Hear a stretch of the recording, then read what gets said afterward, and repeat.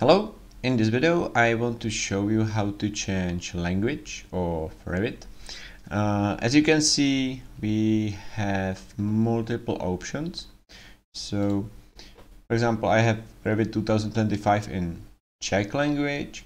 So if I want to change it, I need to right click on the icon, click Properties, copy this target, so use Ctrl+C on your keyboard. Hit OK, right click on the desktop again, select shortcut, you paste the target here, and you need to change this part of the location. So for United States we type E and U. So I delete it, E and U, hit next, and now we just need to name the target. So should be Revit 2025 and E and U. After that, you just start Revit and it should be in the desired language.